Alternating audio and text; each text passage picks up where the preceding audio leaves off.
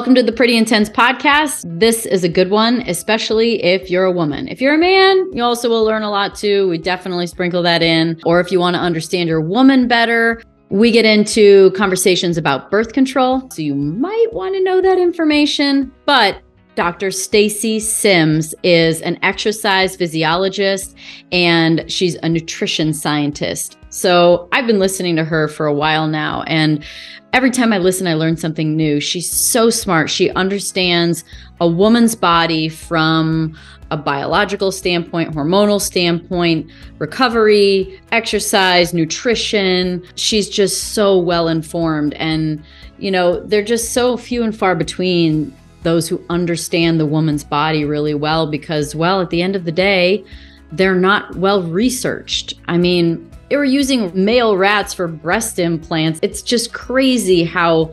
underrepresented women are from a study perspective to know exactly what's going on with the body. So today it was just really thorough conversation on everything around eating, refueling, fueling for the workout, when to train, how to train, what time of day, where to get your most bioavailable proteins, split training for body recomposition, what the most effective way is to lose weight. I learned so much today and going to apply that into my life now. So I hope that is the same for you. And we could just start to understand a woman's body better. And her famous statement is that women are not small men. And you're going to hear that today. Okay, thanks for doing this. I'm listening to so much of your stuff, and I've been through such my own health journey over the last couple of years. And so anytime that someone's talking, especially in particular to women's health and women's hormones and training and just how to refeed and just all the different things that it takes to be healthy, I'm so tuned in because I feel like what I was doing in my mid 30s that worked, and it did work for a while, just wasn't sustainable. Like 2-a-days, like low carb, probably generally low calorie, just all high intensity. I mean, even the second workout would be an interval workout. It wasn't like just some super low impact something. And I just, between that and, changing jobs, changing relationships, changing where I live, just so many different things. The whole system just went, I hate you. And everything just shut down. And it really all kind of launched by me losing my cycle, which is such an ultimate indicator of general health for a woman. If you're in the reproductive years. And so I went to the doctor, and the first thing he said, which was I thought, oh my God, this is it. It'll fix everything. He's like, oh, your thyroid is really low. And I'm like, there it is. That's it. This explains the weight gain. This explains, being a little more lethargic. This explains just so much. Oh my gosh, everything's going to be better. And I just thought this magic pill was going to be everything. And that was April of 2021, and it's now early 2023. And I'm literally about 4 weeks into feeling like, oh my God, my body finally is responding. Wow. It took that long and that many things, doing everything from NAD to hyperbaric chamber to peptides to elimination diets to gut protocols I did everything and anything you could possibly imagine to try and do it. I mean, fasting, cleanses, cutting out alcohol, you name it, anything that could possibly work. So anyway, I think this is just an important conversation. I'm not going to do much talking from here on out. But I just think that women's hormones are just, and a woman's system is just so much more intricate. I want to say the word complicated, and I think that is true, but at least it's much more intricate and there's a lot more to it. And it's a puzzle. And I just want to do anything I can to give women the opportunity to put the puzzle pieces together and have control of their body and their life again. And, or maybe learn about it for the first time. So maybe I think the first question is what are some of the most detrimental things that a woman can do to, and if there's a part where a man fits into this, fine, but I'm really coming at this from my perspective. What are some detrimental things that women need to be on the lookout for, like, or even trends in the last 10, 15 years that are really something to question? So when I first heard your story, the first thing I said was in my head was RED-S, relative energy deficiency in sport, because people are often diagnosed with thyroid dysfunction, but then they have gut issues, they have weight gain, they have bone issues, stress reactions, mental health issues, cardiovascular issues, and it's that big picture and physicians don't know it. So I'd say some of the biggest detrimental things that have come out in the trends is intermittent fasting, fasted training, the ketogenic diet, some of the continuous high intensity when it's not properly high, and people don't understand that it's just putting them in a tired, moderate intensity state. So those would be the big ones that have been the trends, really. And so when I'm looking at it and hearing your story, and I hear it a lot as well, it's like, okay, because all the stuff that gets pushed out into the Fitspo media, into popular media, even into things like the Well and Good articles, it's all based on male data. So if we take something like fasted training and we see, we're supposed to become more, quote, metabolically efficient and burn more fat. In men, yes. But in women, we know women do better in a fed state because our metabolism during exercise is different. So we don't have to train to become more, quote, metabolically efficient or have flexibility because our bodies are already there by the nature of being born XX or XXY, and we have estrogen, progesterone.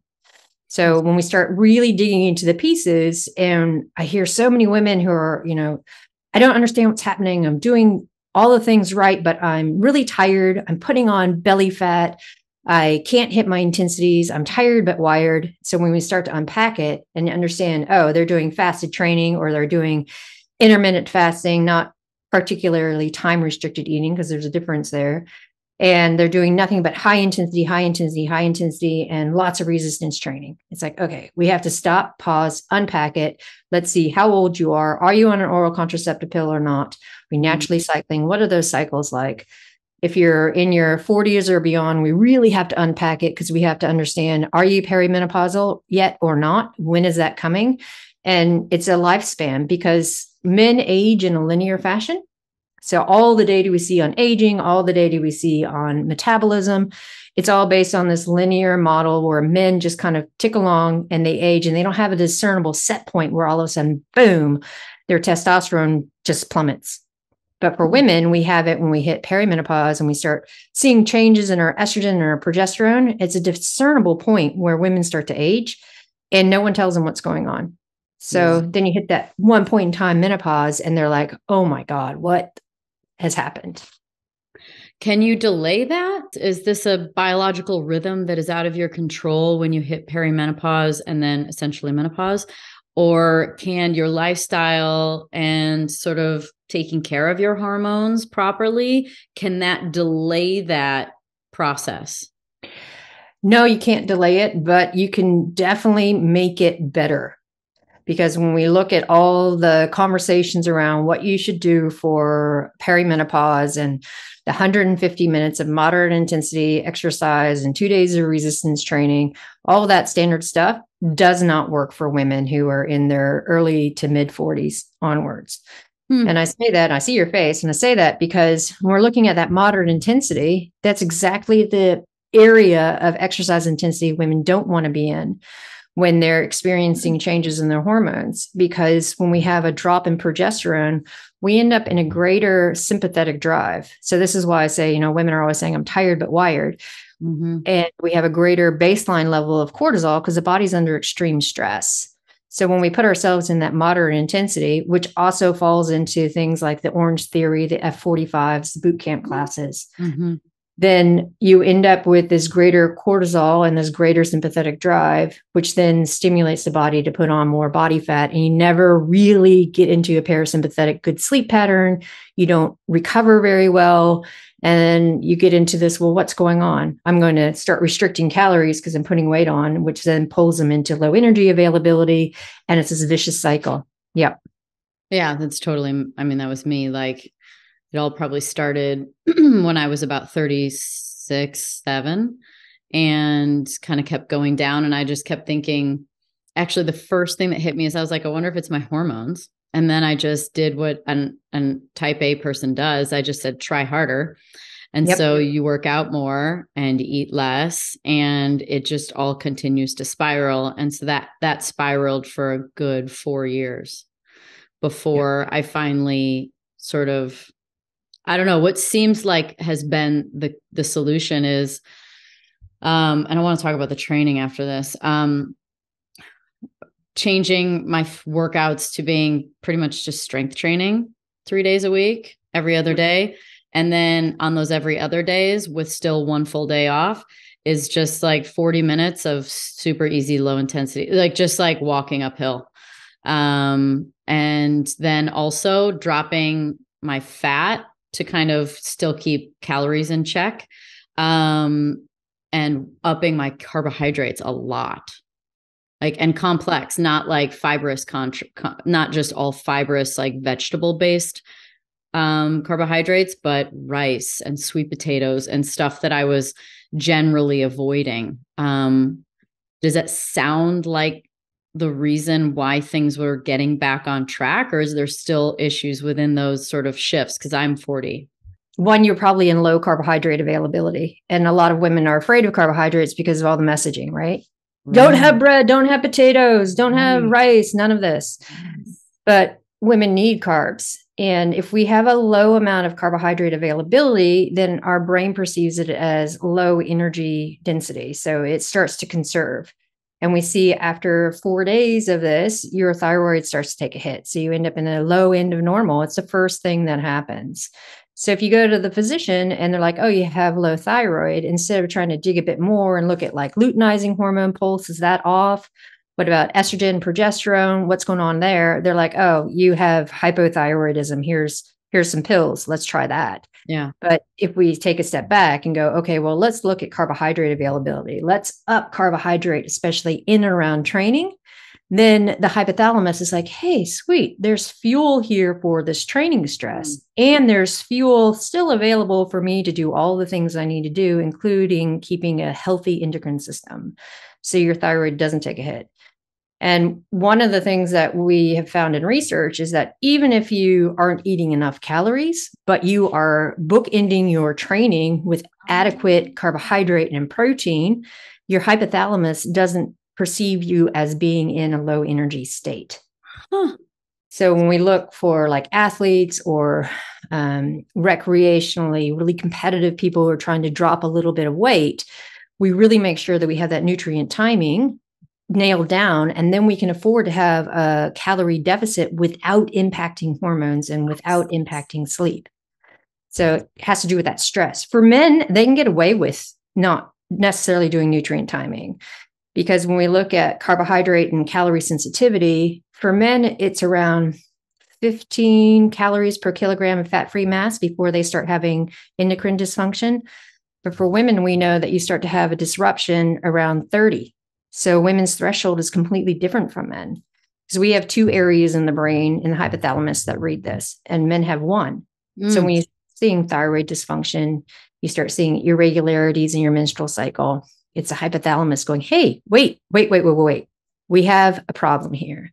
So this is why I'm so adamant about women tracking their menstrual cycles, so that you can have the opportunity to take a step back when you start seeing these irregularities, and you can pull yourself back before you get into significant issues. Yeah. Well, let's talk about then fasted training. And, again, I'm just going to be selfish and use myself as an example. Right. So my training, when I strength train in the morning for about an hour and 15 minutes, is at like 6:45 in the morning. And so I don't eat before that. And trust me, like I am not afraid to, it's not a problem.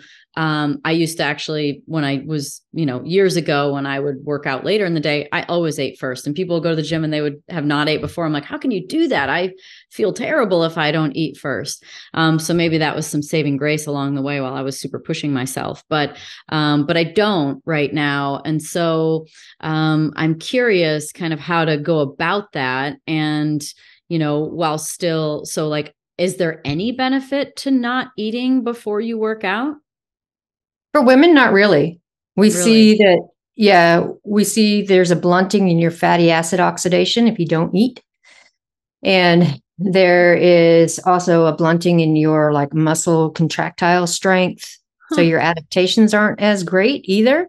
And it doesn't take a lot. Like when we're looking specifically at resistance training, we see that 15 grams of protein beforehand significantly improves your ability to hit what you need to during that session, does not blunt fatty acid oxidation throughout the rest of the day, and also increases your EPOC, or your excessive post-oxygen consumption, so your elevated metabolism. And it's a favorable thing that lasts for quite a few hours afterwards. Not the same with just carbohydrate.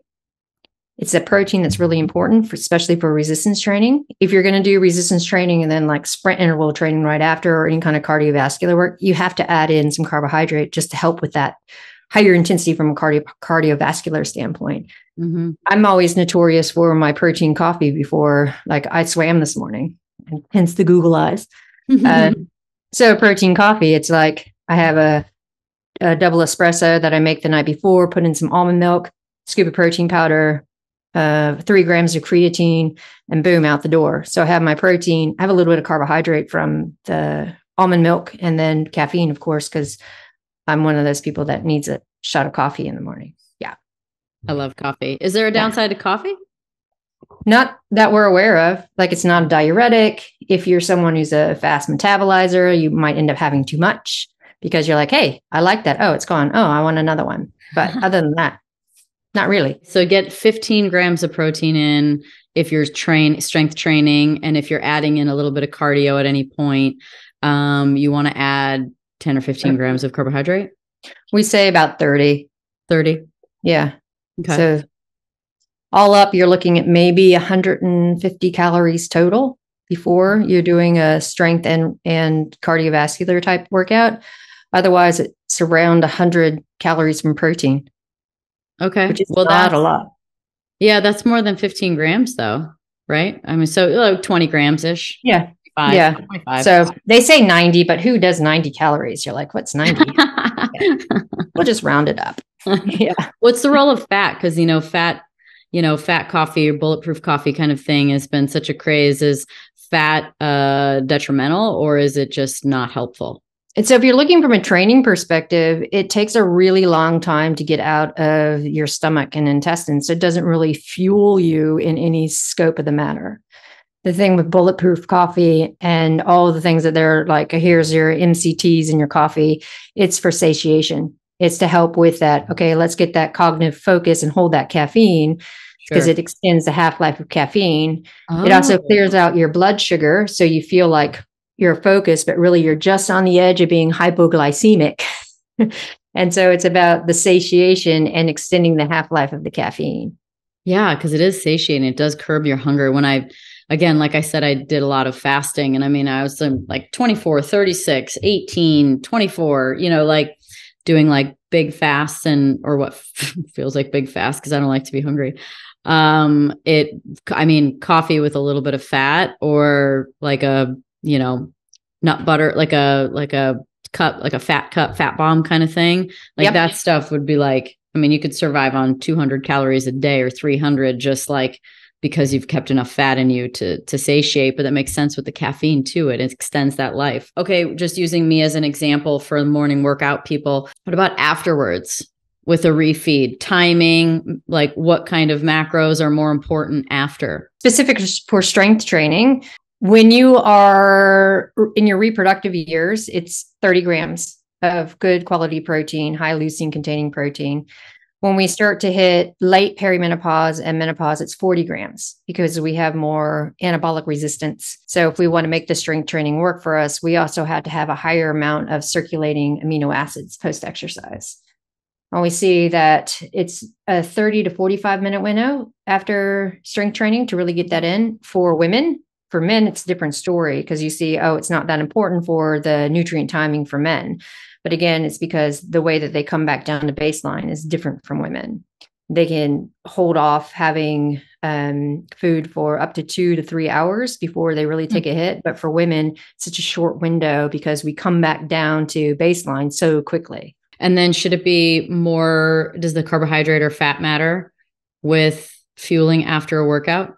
For strength training, not so much. But if we're looking at a cardiovascular standpoint, we look to get about 1 gram of carbohydrate with that 30 grams of protein. So 1 gram per kilogram. So what is that? Trying to convert in my head from metric to imperial. So if it's 1 gram per kilo, so it'd be 0.5 gram per pound of carbohydrate with your 30 grams of protein. What about muscle synthesis? Is it called muscle synthesis or protein synthesis? When you kind of have a certain amount of protein every so often in the day, there's like a mechanism there. What is that? Yeah. So that's your muscle protein synthesis, or your mTOR. We look at regular distribution throughout the day to keep a certain amount of amino acids circulating so that you're getting a feedback that, okay, we're going to turn it off and then we're going to turn it on. Then we're going to turn it off and then we're going to turn it on.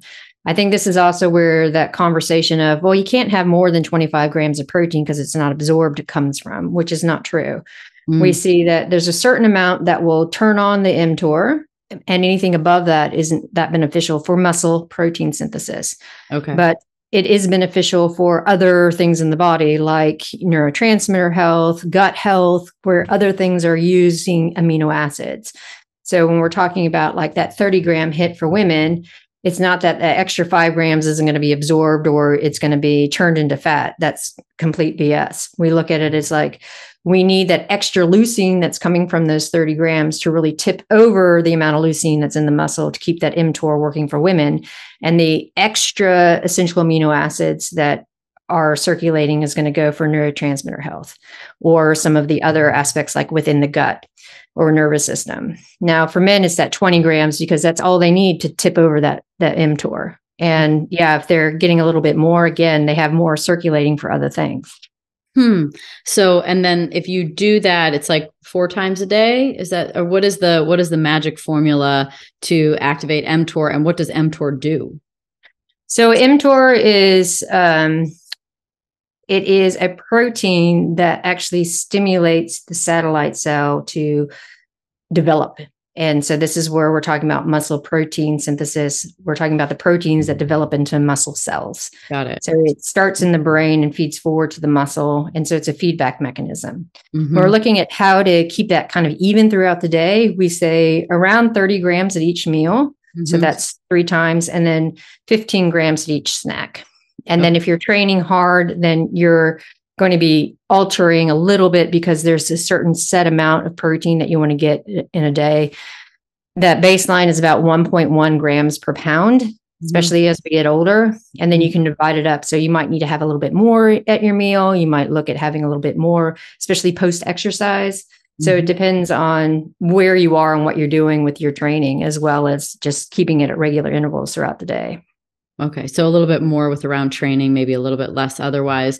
And is there a certain amount of meals in a day? Because I feel like it's another area that's come and gone so much, is like, lots of little meals throughout the day, to the theory of just, OMAD, 1 meal or 2 meals, and having long windows of, time restricted feeding. What is best for, I mean, if you want to cover the bases, men and women, but definitely for women in general, like what is the right amount of meals to have in a day? I don't know if it's the right amount of meals because that's kind of individual, but there's a lot of really cool, interesting research coming out about your circadian rhythm. Okay. And we know that women's rhythms are a little bit longer than men's. So this is why we tend to want to go to bed earlier and get up earlier, because our circadian rhythm is a little bit different than men's. So if we're looking at how cortisol peaks and drops and how our hormones pulse and drop, because it does throughout the day, we have pulses.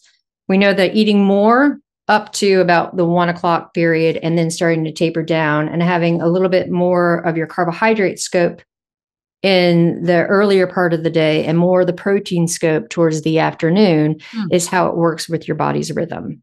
And then when we get into people who are like, oh, I've been doing time restricted eating and I need to do this and that, it's like, well, first let's look at that research has been done on rats, it's been done on men, and it's been done on obese sedentary women. But if you're really hard and fast pulled to that rule, then stop eating after dinner and then eat breakfast. So you have a 12-hour window overnight, which is really called regular eating, but then you're also giving your body a little break with your circadian rhythm. So the best is, I mean, that's probably the most common. Fasting just isn't my favorite, and it never has been, but I tried. Yeah. But what feels logical is somewhere around that 12 or 13 hours, whatever that circadian sort of more fasting window.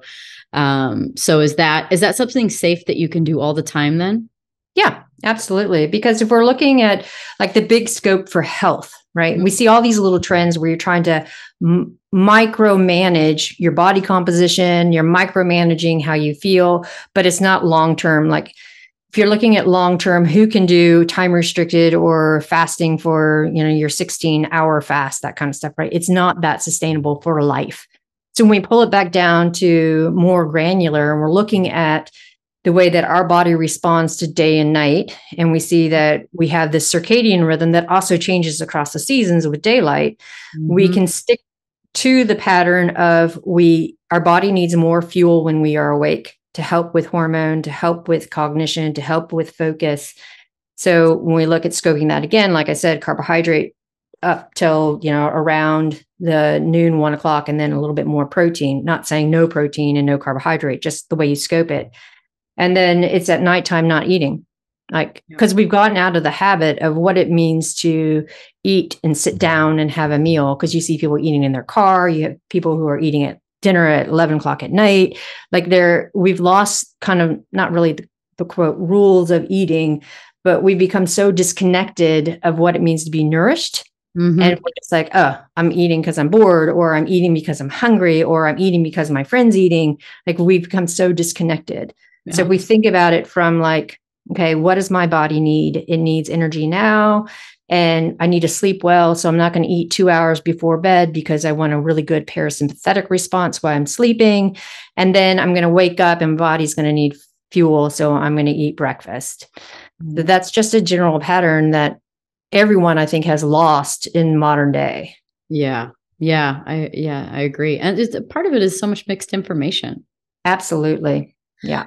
So then if you're going to hold up to sort of that 12-ish hour window, which is probably the best for gut health and sleep as well, then, and if, take for instance, me, I leave to go work out at 6:30 in the morning. So I'll want to back that up from that sort of 15, 20 grams of protein that I have at 6:30 in the morning to 6:30 at night. Right. Or does that little bump in the morning not really count?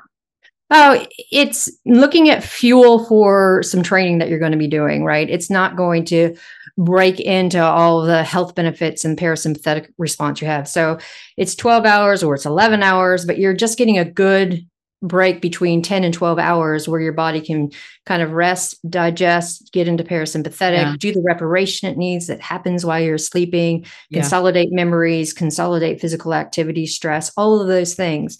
It's just when you're eating right before bed, then that stays in the system, right? And you can't get into the parasympathetic that you need to have optimal sleep architecture. More about sleep. It's more about the sleep and recovery and parasympathetic state that your body needs to get into so that you can actually properly refuel by sleeping, right? Or, recover. Yep. Okay. Absolutely. Okay. Yeah. I understand. Let's finish off with some supplements because I feel like this is another area that gets, again, there's just so much information about it. You talked about creatine. I had actually never taken creatine until about a week ago. And then I started, and I just it wasn't something that anyone ever really recommended highly. It wasn't something that, and I feel like women get afraid of it because even my first instinct, I was like, ooh, is that water weight? Like a little bit of I was like, oh, and women get scared of that. But then it's like, no, the whole point is that you put lean muscle mass on and to have more, a better resting metabolic rate with the amount of lean muscle mass you have. And, even if it does do anything. It goes further than that. So creatine has now been named by the WHO as an essential nutrient for women. Stop it. Yeah. And oh my God. Something that scares so many women is literally an essential. And from what I've heard, that to get the right amount of creatine, to get the 3 grams or 4 or 5 or whatever it is that you take, you need like a couple pounds of animal meat. Yeah. And I'm a vegetarian, so I'm already compromised, right? Wow. I know. So when we look at the research, and Abby Smith-Ryan out of UNC has done a lot of research on creatine, not only like in the sports space, but in the general health space across a woman's lifespan. So we see that it's essential for pregnancy as well. So women are like, no supplements during pregnancy, but creatine is actually super beneficial. So when we look at creatine and what it does, it supports all the fast bioenergetics in the body. So we're looking at gut health. And we're looking at the mucosal membrane of our intestines. And for women, we degrade it a lot faster than men. So this is why we have greater incidences of GI distress. We look at brain health and mood. And there have been some really cool clinical trials looking at SSRI and creatine versus just SSRI and really depressive episodes. And women who are adding creatine don't drop into the significant, really severe depressive episodes. And if they do, they come out of it really quickly because creatine is so important for brain health. And women have 70 to 80% of the stores that men have. And then by the nature of not eating as much or being more aware of the impact of animal protein, they're not eating as much either. So they're really low in creatine. So when we look at that 3 to 5 gram dose, it's not a massive dose a day, and it's not going to cause a lot of the side effects that we get with the idea of bodybuilding using creatine. But what it does, it feeds forward to, like you said, better muscular performance, better lean mass development. But then we see better mood, better gut health, better recovery, better immunity. So all those things that require a lot of fast, accessible energy is supported by creatine. Unbelievable. So every woman should take creatine every day for ever. Yeah.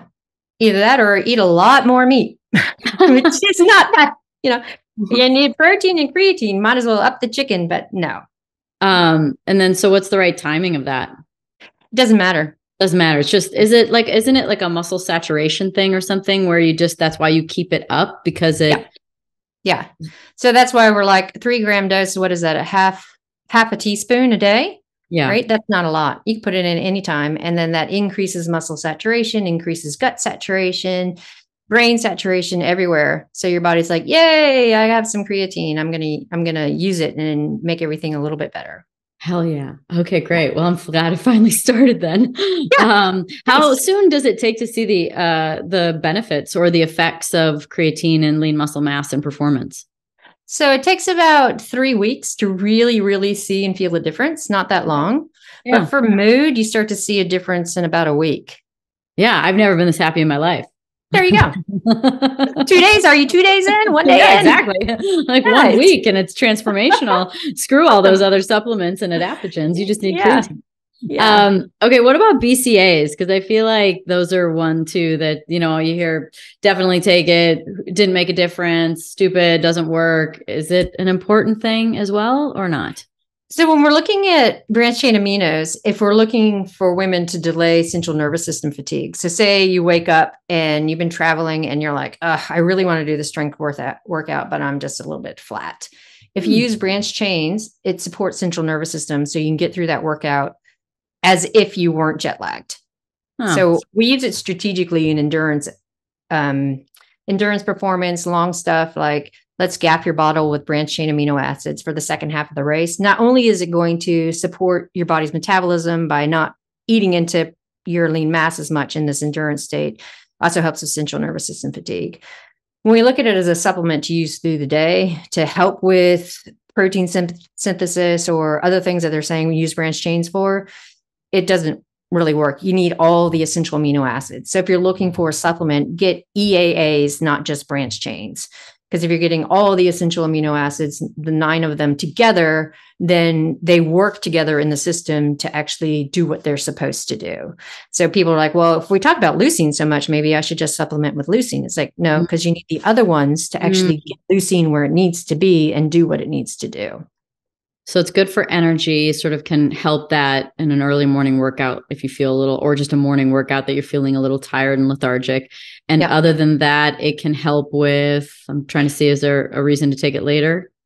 In the day, no. Sometimes if someone is vegan and they're using pea protein isolate, which is just right there on the cusp of having enough leucine for women. Reproductive years, sweet. But when you get into your 40s and onwards, need a little bit more. So we're like, okay, add some fermented branched chain amino acids just to boost the total amount of BCAAs that are in there. And then it all works together. So that would be the only other time that you would do it. And then, like I said, if you're doing Ironman, marathoning, all those ultra endurance type stuff, you can look to use it strategically in your training and your racing to help with that second half of fatigue, or, just to like need to focus. Cool. What about from a protein standpoint, whey protein, pea protein, collagen? Like, what are the most bioavailable proteins for us to consume? Yeah, so I love the marketing that they're like collagen protein, because although they're amino acids, it does not work as protein the way we think protein works. Because we look at collagen, there are 3 specific amino acids that are tied into a helix. So when we're looking at native collagen, then this causes an immune response, and those peptide or those helices are not absorbed. So if you're looking at native or undenatured collagen, then it causes an immune response, which then tells the body not to break down cartilage, not to break down its own. Native or non-denatured. So is there a specific kind of collagen that is good? So then we look at peptides, and they can work together. So if you're looking at collagen peptides, right? Collagen peptides are little bits of the whole collagen helices. That's absorbed, but it goes to the target tissue. It's not used for muscle. It's not used for amino acids in the brain, because they're so tightly tied. They go to like where the joint is inflamed, and it's like, hey, here's some building blocks to kind of help with that, or the ligament or the skin or the nails, but it doesn't help with lean mass. Oh, so if let's say you're doing a pre-workout, not pre-workout, but pre-workout protein, and you're doing your coffee, then you don't want to use collagen because that's not protein. Nope. You need you need at least 15 grams of protein. So you'd need whey or pea protein or something else. Yes. So if we look at the bioavailability of proteins, everything's measured against the egg white. So egg white sits about 100. We see, and this is based on amino acid composition and how it is absorbed by the body. Whey protein isolate is 110. And then if we look at whey concentrate, which is often used in a lot of the less expensive supplements, it sits at 80. We look at so 100 is perfect, you're saying, or 100 is just like and so 110 is better? Yeah. Whey protein isolate is around 90% of bioavailable protein. Whey protein hydrolysate is about 95%. So if you're doing a scoop, and it's like 1 scoop is 22 grams of protein, it's actually 20 is going to be absorbed from your whey isolates. Is that what you need to consider then when you are considering taking in 15 grams of protein before your workout, let's say, you need to think, okay, well, this is not going to be fully bioavailable. So it says 15 grams, but I know I need to get 25 or something like that so that I get enough protein to actually do the job. Yeah, that's why, because it's really confusing when you get into the weeds like that. I just tell people, use a whey isolate or a whey hydrolysate, and you do the 1 scoop or the 2 tablespoons of that, and you're good to go. Okay. If you're vegan and you're using pea protein isolate, and we know that it sits around 90, well, we're going to use 2.5 tablespoons to make sure that you get what you need. So it's just a little bit. You need a big heavy scoop of pea protein isolate, or just a level scoop of whey isolate. Okay. What about beta alanine? Beta alanine is interesting because it does work in women and causes a vasodilatory response, and it increases muscle carnosine, but it doesn't have the same kind of impact on performance that it does for men. Oh, really? So it's not as efficacious. It does work. Do I just need to double my dosage? Well, no, use it strategically, right? So if you're like, okay, I'm going in and I'm doing a really heavy training session today, and I want to try to hit a few PRs or push a little bit more. Yeah. Then use it before. Yeah. Okay. Yeah. And then the other one that really is circulating is like beet juice and nitrates, right? You hear everyone use beet juice nitrates. Mm-hmm. Nothing for reproductive women. Doesn't work because estrogen is really tightly tied to endothelial function and the nitric oxide cycle in our vessels. So if you're going to dose with nitrates, it doesn't necessarily read it. And it's like, yeah, there's no performance benefit. And sometimes there's a decrement depending on if you're in high hormone phase or not. But we see in late perimenopause and postmenopausal women, it's beautiful because we have less vascular compliance. We've lost estrogen. We need to have some kind of help in our vasodilatory and constricting response. Mm-hmm. Using nitrates really helps. And it also helps attenuate hot flashes and night sweats because the body has a better understanding of getting rid of heat through vasodilation and controlling through constriction. So we're looking at You're almost putting it into a rhythm then. Yeah. Yeah. Yeah. So nitrate's great when you're getting to the menopause transition and you're in postmenopause. Not great when you are in your reproductive years. Doesn't do anything. But beta alanine, use strategically. Don't like load it and use it every day, but use it before a really hard workout to be able to push a little bit more and get a little bit more out of that workout. So is it like creatine that you need to be consistent with it though? Is it so, just since like for me, I only train, and I would think most people don't hardcore train every day or strength train every day. So only do it on those days. It's just literally it's essentially like a little bit of a pre-workout. Yeah, but you don't even have to think about that. So say you're periodizing your training, right? And you're like, okay, well, I'm doing 3 weeks working on my squat. So I'm going to do a 1 rep max for my squat. You don't want to use it for that 1 rep max because you want a true representation of that first 1 rep max. Oh. And then you go through a block of training, right? And then you're like, okay, well, here's where I'm really loading because I want to get a really good training effect. Maybe it's the second week. You're doing a lot of cluster sets or you're doing heavy twos. Use it then. Because the idea of training is to create a stress that your body is like, I need to overcome this and get stronger. So you want to use it strategically in that way. And then when you get to your third or fourth block and you're like, I need to do another 1 rep max test, don't use it because you want to see what your true 1 rep max is. What about, I've said the word pre-workout, and I know that can be a popular thing for people is to get their pre-workout in. So is this just totally pointless? Is it why not? Or are you just consuming a whole bunch of long word ingredients for no reason? So we look at most of the pre-workouts, all they are is caffeine and ways to extend the caffeine half-life. There are some really good non-caffeinated pre-workouts that have things like glutamine and maca and rhodiola. So you have your adaptogens that help with focus, that helps with central nervous system. You have glutamine that helps with gut health. So those are the kinds of things that you would want in a pre-workout because it's supporting your physiology. It's not like making you so amped and jacked that you're like, I got to hit it hard. So we see all these people are using these pre-workouts and some people end up with really significant heart issues because it's so much caffeine and holding it. It's like, it's coffee and then pre-workout, right? Yeah, I know. And then coffee and you're just overdosing. Yeah.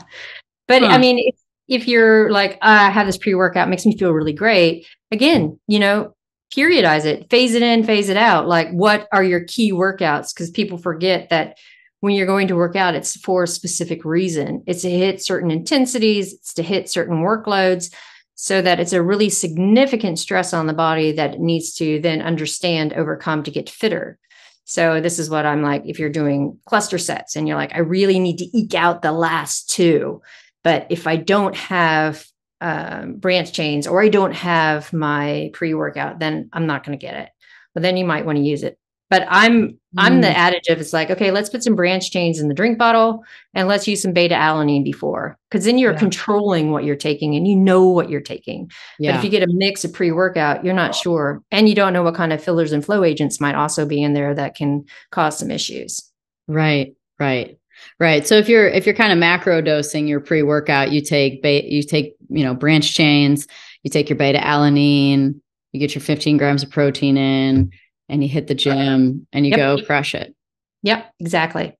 Okay. All right, let's talk about crushing it. Workout's been something like, oh my God. I mean, I wrote a book called Pretty Intense that was like 2-a-days and all the intervals and high intensity. And none of the workouts were too much longer than like 20, 25 minutes other than one a week. And it's just like, that was just my thing. But, I've just obviously learned so much since then. And I'm older, and I'm older. So things just generally kind of have their arcs. So let's talk about the place for high intensity.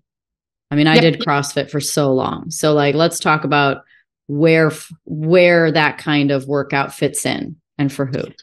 Yeah. I just broke up with CrossFit a few weeks ago. It's sad, isn't it? Like loved it. I loved it, but it just, I killed myself. Yeah. It wasn't. I'm sorry. What my body Let's needed. rip CrossFit right now. Yeah. Well, not ripping it. We're just saying like, there's a time and a place. And then I have women who are in their 40s and 50s and they love it and they want to stay in it. And I'm like, okay, but you have to make each WOD work for your body. So you have to go in with the decision that it's going to be a heavy resistance training day. So you really maximize the strength component and then just move during the Metcon. Cruise during the Metcon. Yeah. Don't get competitive. If you're a competitor, don't do it. Yeah, I know. It's so hard. It just wasn't working for me. It's like I haven't done bar muscle ups in a couple months, but I'm sure I'll be fine. Here I go. Yeah. It's like, I don't need to do 30 bar muscle ups followed by like 15 handstand push-ups followed by, I'm like, that's not functional for my body. It's going to get me injured. Right. I love it, but it's just not right for my body either. Mm-hmm. But when we're talking about high intensity, this is where it gets a misconception too. When we talk about true high intensity interval training or true high intensity, there's the umbrella term of HIIT, and then you have sprint interval training in that as well. Okay. So we're talking about HIIT. Yeah. So if we talk about sprint interval training, this is 30 seconds or less of supra maximal intensity. So you're really pushing the gas. Yeah. You're going as hard as you can for 30 seconds, and then you want to fully recover it until you hit it again.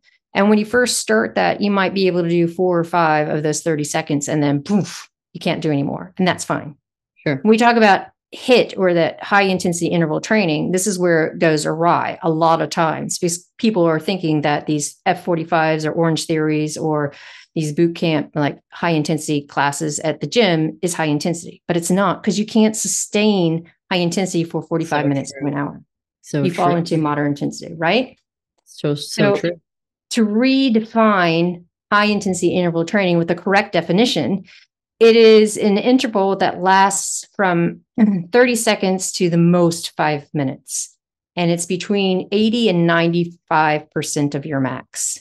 So if you're doing 1 minute, then it's closer to the 95%. If you're doing 5 minutes, it's closer to the 80%. Mm-hmm. And you have variable recovery. It could be 1 minute, it could be 5 minutes. But the goal of high intensity interval training is more of that anaerobic metabolic conditioning to be able to sustain that kind of really intense effort for a little bit longer period of time.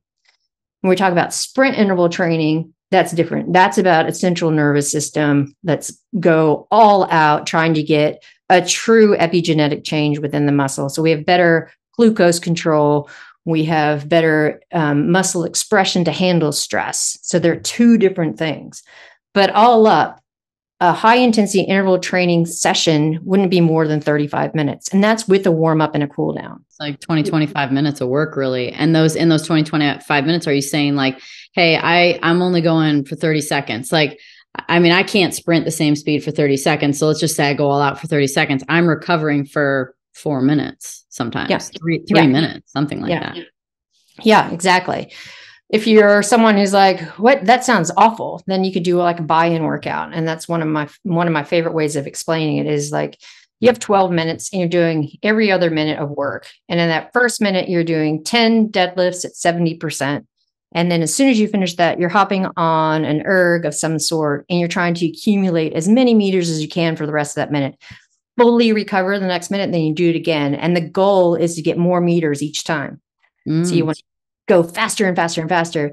Usually people hold about the same amount, but from a rating perceived exertion, they push themselves and they're fully gassed. And that is a true like high intensity sprint interval workout. It's a good way to get someone to actually tap out, because it's hard. I was going to say it's a difficult marker, especially if you're not someone who's been competitive in your life very much, to know what 80-95% looks like. Most people never see 95% in their life. No, because it's too uncomfortable. Like, I'm going to vomit. Yep, that's what we want. We want that feeling, because that means that you're really pushing. Yeah. Do you have to sit down? Do you have to lay down? Yeah, that's pretty close then. That's good. We like that. Yeah. People are like, well, you want to put older women in? I'm like, yeah, I do, because that's what you need. Really? So tell me about that, because that's not something part of my program right now. So where would that fit in? Where does that fall? So we're looking at how our estrogen progesterone changes when we start to get into our 40s and beyond. The thing about estrogen is it's responsible not only for stimulating our muscle cell development, our satellite cell, but it's also responsible for how strong our muscle contraction is, because it's responsible for how strong myosin binds to actin for that muscle contraction. And it also is responsible for how much acetylcholine is being held in the area where the nerves come down and then hop the little gap junction to like stimulate the muscle contraction. So when we start to lose estrogen, we lose power and we lose strength. So this is where the first thing that women notice as they're starting to get closer and closer to menopause is like, I don't have power, speed, or strength anymore. What's going on? So this is where your resistance training comes in. Fantastic. But we're looking at heavy resistance training. We're not looking at those 8 to 15 reps. No, it's a blend of strength and hypertrophy, both. Okay. So we want a central nervous system tap in. So we want to actually create that adaptation where the central nervous system is doing what estrogen used to do. Where it's like, okay. That's the high intensity? No, that's the heavy lifting. That's the heavy lifting. Okay. So then when we look at high intensity exercise, we hear, oh, you shouldn't do high intensity because it increases cortisol. And if we go back to those definitions, yes, if you're doing those 45-minute classes, then yes, you're going to get that increase in cortisol. But if you're doing true high intensity work, like we just talked about, the sprint interval or the true high intensity, you get a boost of growth hormone, a boost of anti-inflammatory and oxidative properties, and a boost in your testosterone. So we're looking at helping our bodies get healthier and maintain better hormonal control. We need to fit in some sprint interval and some true high intensity. So we say maybe 2 sprint interval sessions or 1 sprint and 1 high intensity with your resistance training in a week. It's not a lot.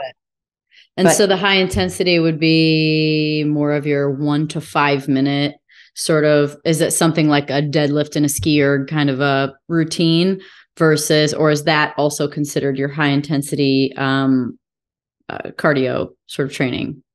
So if we're going to do like the buy-in workout that I just talked about with the deadlifts and the erg, that fits in with your sprint interval, because it's 1 minute of lifting and 30 seconds hard as you can. Give me an example of more of a high intensity, high intensity training. Yeah. So this would be like getting on the ski erg and holding a 80% pace.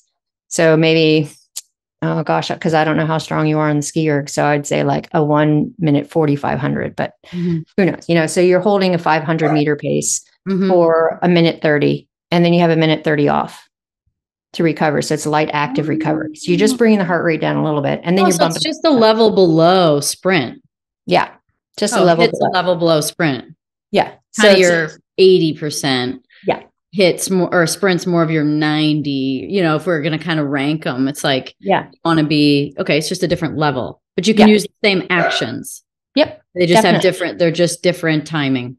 Yep. A little bit lower intensity and less recovery. Got it. I got it. And that also can be a 30-minute session, including a warm up cool down kind of thing, or? Yep, exactly. Yep. And how long should your warm up cool down be for those?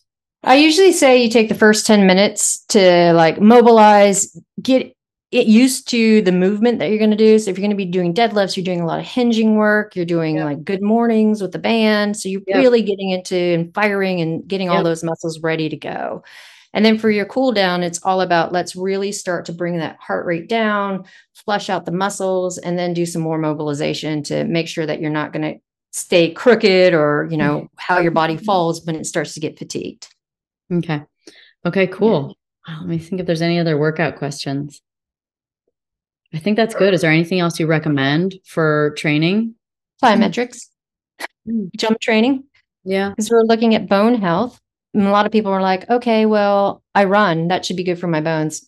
No, we know that running isn't a multi-directional stress. It doesn't help with bone health. Yeah. We need some jumping. So if we're looking at plyometrics, it's twofold. One, it helps with that sprint interval. It could be counted as a sprint interval. I was just going to ask because, dude, squat jumps and things like that, broad jumps. I mean, you can die doing that stuff. Yeah.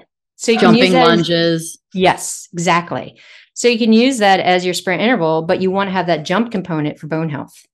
So we're looking at that multi-directional stress from landing from the jump. And that's like, boom, let's keep those bones strong and healthy. Okay, cool. Okay. So those are the big ones. Yeah. Okay. What about rest? Let's kind of like bring it home a little bit with that, because that of all things, oh shit, can't forget birth control since that's such a main thing.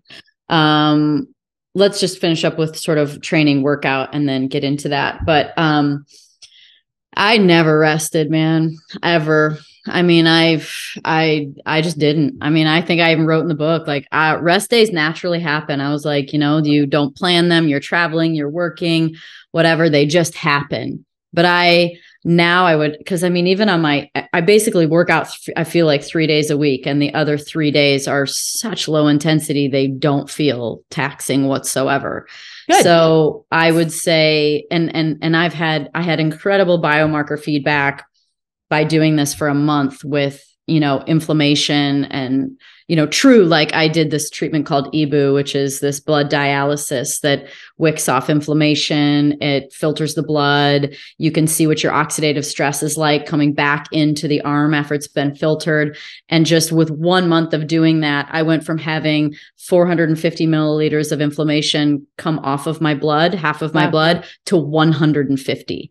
I went from being able to handle the ozone, because it's a 60-minute process. I could only handle it for 30 minutes, and I could handle the entire 60 without my blood being really dark coming back into my other arm. So like I have been so far off with recovery, so far off. And it's one of those understated, just like nutrition is understated so often. We think we can outrun a bad diet. Well, you can't outrun recovery either, because the whole, like I keep coming back to, is like, why are you training? You're training to create a greater stress on the body. So the body's like, I have to adapt to that. But if you never give it time to adapt, then you're always going to be in a breakdown state. If you're in a breakdown state, first thing that goes is lean mass. First thing that goes up is inflammation and oxidation. And we know none of those are good and viable for health. So we look at not only for health, but if you're someone who's competitive or want to do some kind of like 5K, 10K, whatever it is, CrossFit Open, who knows, you need recovery in order to adapt and get fitter. So if we're looking at recovery metrics, it doesn't mean necessarily sitting on your butt and doing nothing, but it's that polarized, super low intensity work. Because if you're doing true high intensity and sprint interval, you need recovery, because you can't do that every day.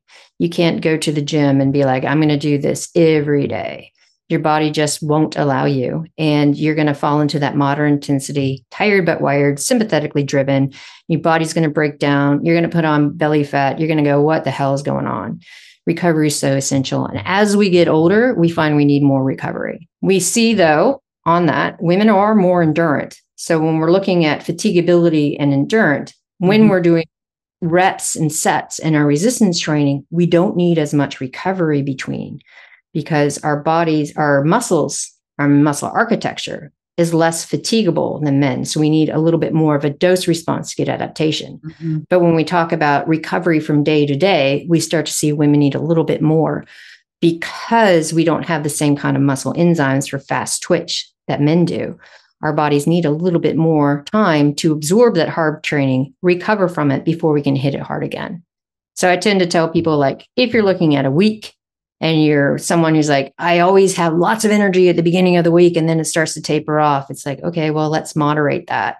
let's do like a Monday evening session and maybe a Tuesday morning session, and then Wednesdays off, and then maybe a Thursday evening session, Fridays off, and then you might do something on the weekend. Yeah. And when I say off, I mean really low intensity. And when you're doing a session, that's like your resistance training or your sprint. So you're trying to really like polarize where you're putting it, giving your body adequate recovery. Yeah. And the reason why you're bookending a Monday night and a Tuesday morning is so that Monday you're sleeping in, being able to deal with what happens on a Monday. And then you do your hard session Monday night, and then you get another dose response by doing it Tuesday morning. So it compounds the responses.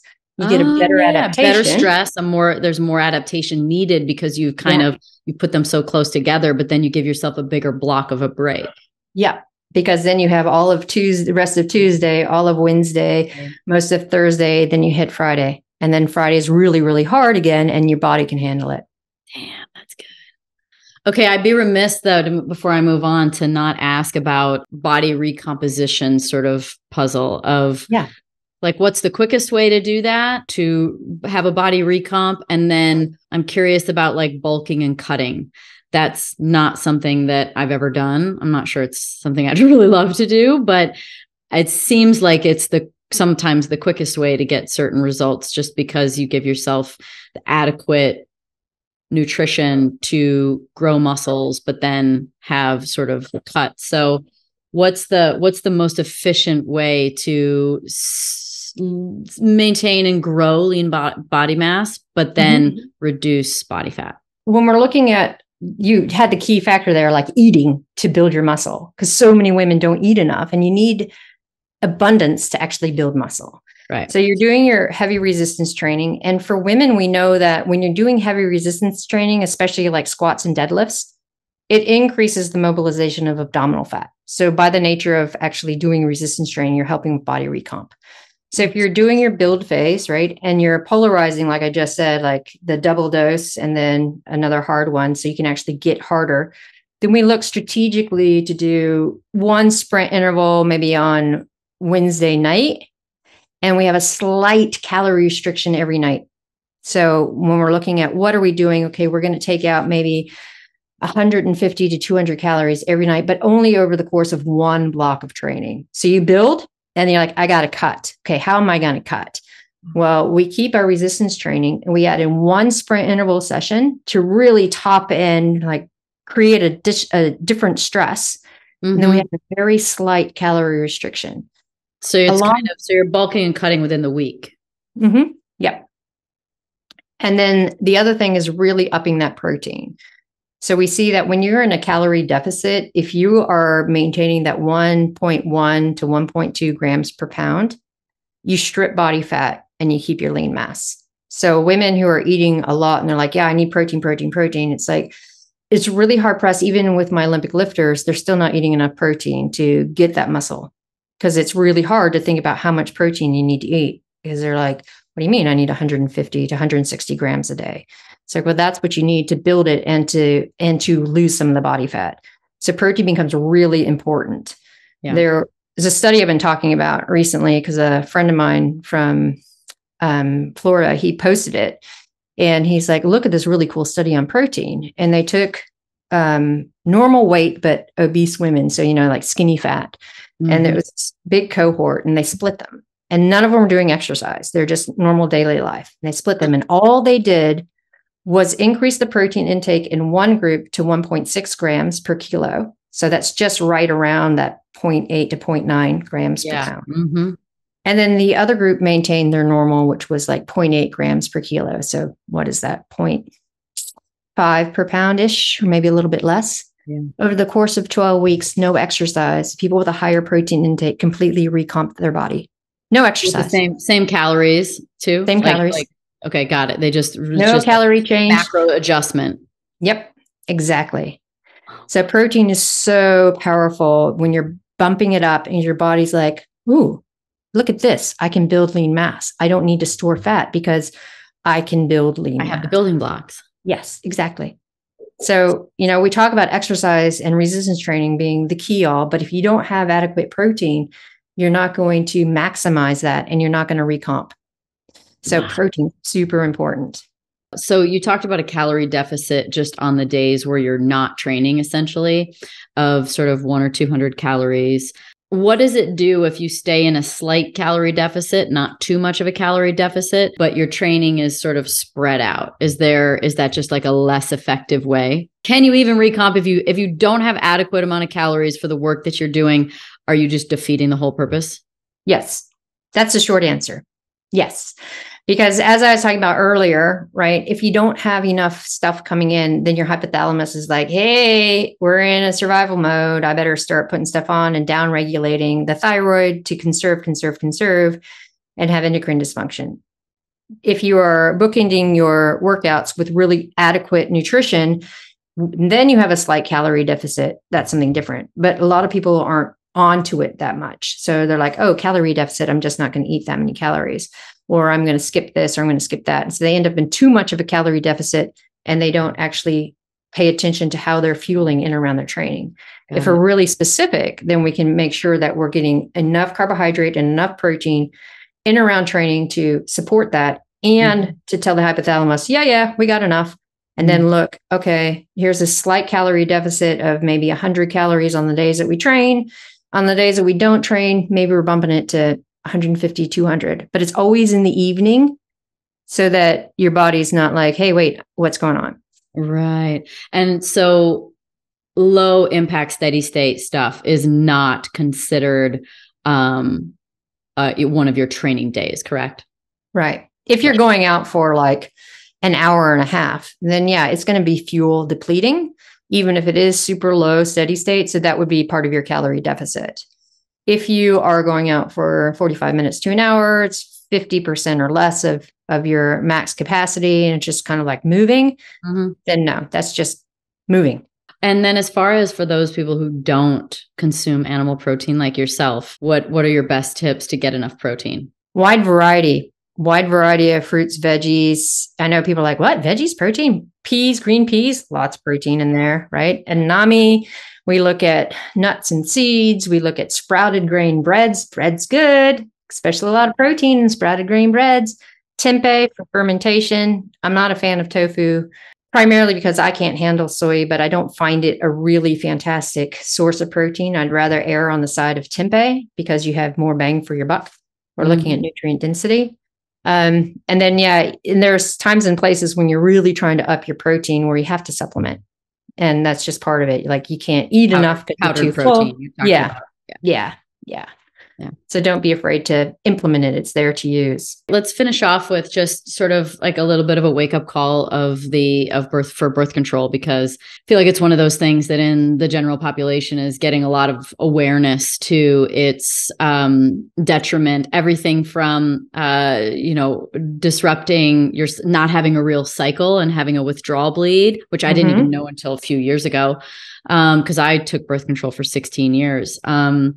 To even studies showing that women that are on oral contraceptive or birth control are choosing different men than if they weren't on birth control. They choose more feminine men when they're on birth control than when they're off. So essentially, if your woman is on birth control, you're together, and then she gets off of it, she might not like you. Yep. I know. It's strange, isn't it? It is. And then I just think about the poor side effect of it reducing testosterone, correct? It reduces testosterone in women as well, which I think I took it for my whole career. So essentially, this is what was happening with my much needed, my job. Like, fuck. When we look at OCs and the combined oral contraceptive pill, right? So when we look at it, there's so many different formulations. When we're looking at the progestin component, that's the important part. This is where we start to see that you have a lot of aggression depending on if it's more androgenic. So this is why the studies are coming out. It's like, if a woman's on an OC and she's looking for a more effeminate man, it's because she feels the androgenicity of that progestin is making her like really aggressive. And it's like, yeah, okay, I want to be the alpha in the relationship here.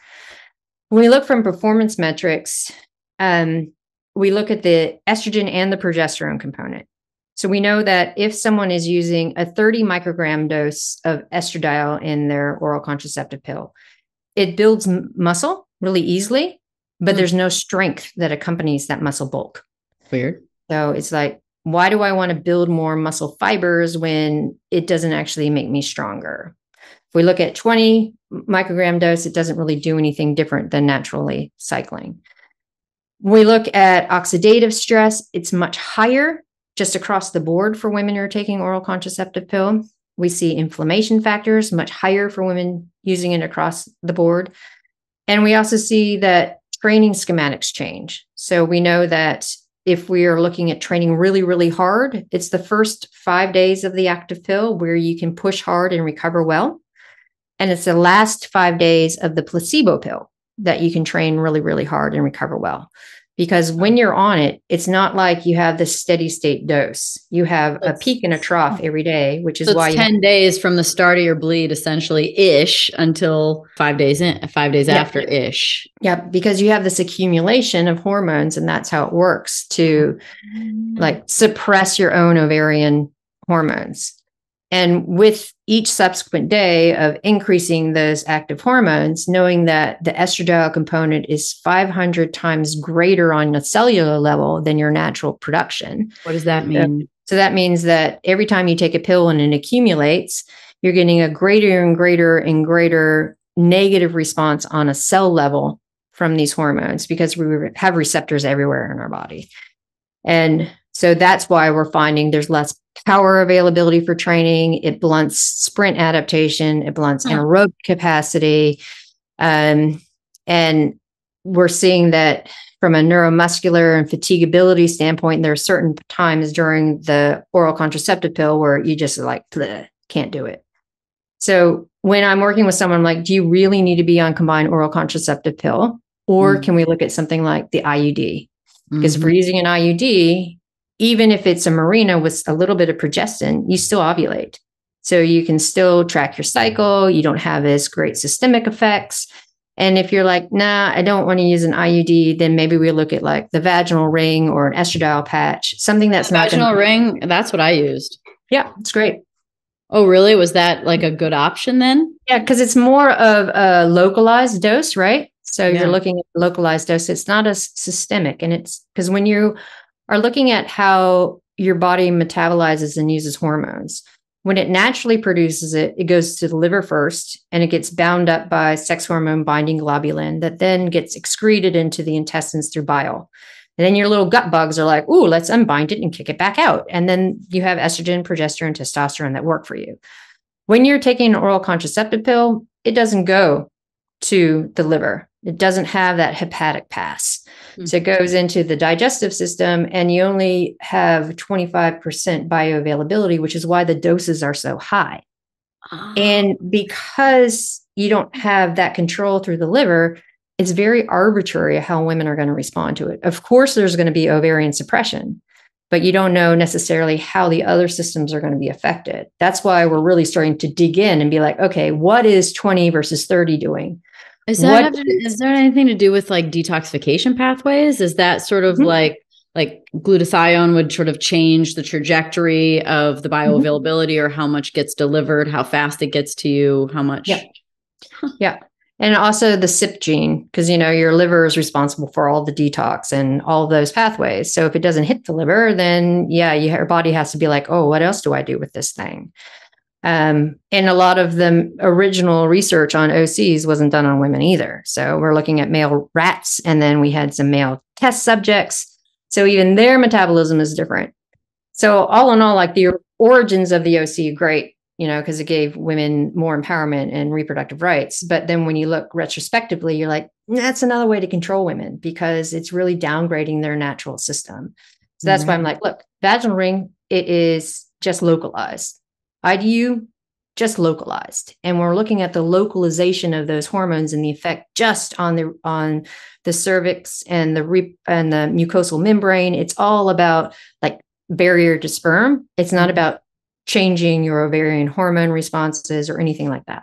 So, is it still just a withdrawal bleed though with the vaginal ring versus the IUD? No, you just don't ovulate. When we're looking at the vaginal ring, when you first put it in, it can suppress ovulation. And then as like you get to the third week, your body's like, oh, I can possibly ovulate. So it's hit or miss depending on how long you've used it. There's more anovulatory cycles on the vaginal ring. Okay. With the IUD, it's about 8 months after insertion, then you start ovulating again. So it's, but the systemic effects are different. Wow. Well, high five myself. Chose a good work. That's good. Okay. I mean, I feel like that covers quite a bit of it. I mean, you're just such a wealth of knowledge, and I just appreciate all your information. It's just, there's just not that many people that are not that many women. And I think it really takes women, because it takes a passion for understanding it to really be as comprehensive as you are. So thank you for sharing so much truth around how we work. And is there a place in the future where there should be more women used in these studies? I mean, I feel like what I heard was that because of reproductive years, it's been dangerous to use women because it could affect that. So that's a lot of times why women weren't used in some of the studies. But is that bullshit? Like, why is it that the studies are so bad? Or so few far between. Yeah. So when we look at the modernization of medicine and scientific design, it was at a point where men were like, women have smaller brains and they're delicate flowers and they don't know anything. So when we look at like how things evolved, it's all been through that male lens. So scientific design has always been through the male lens. And I mean, it was a point not too long ago where women going through perimenopause were put in insane asylums because no one understood what was going on. And if you look retrospectively, almost all the women that were killed as witches in the Salem witch hunt were women who were perimenopausal because of hot flashes and mood disorder. So people, like primarily men, were like, these women are crazy and they're witches. Wow. So there's a long history of the male lens on all of this stuff. So we look specifically at scientific design. Originally, it was male rats and it was cis men. And that model is broken. And people are seeing that it's broken. We see things like Ambien, it stays in the women's system a lot longer. So people are like, oh, gosh, what the hell? So medical community, even though it was like in the 90s that NIH said, you can't just use male rats. You can't just use men. But it's just in the past 4 to 5 years where people are like, oh my gosh, yeah, really? We have to use women. And I will say one benefit of the COVID pandemic is the outcomes between women and men in the vaccine and the vaccine rates and success in the vaccine. What was that? I don't even know that statistic. It was better for women. Women got less sick and they had less time being sick than men. And then they're looking now at long COVID, and unfortunately it's reversed. But now people are really going, what's going on? If that happened, then there are sex differences. So if it was not that case, if men did better than women, never would have been the conversation. But because women did better than men on the vaccine, it made so many people globally in the medical community look up and be like, what?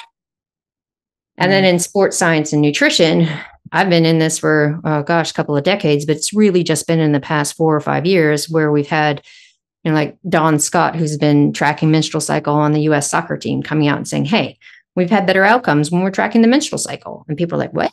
What do you mean? And so it's been feeding forward back into the scientific community. You have to clean up that scientific design and include women. No longer as a peer reviewer, am I going to like yell at the assistant editor that they passed me a paper that said we excluded women because they have a menstrual cycle. I was like, that is not an appropriate exclusion. You send it desk rejection. So now we're seeing more desk rejections for that. So it's getting better. We still have a long way to go. Yeah.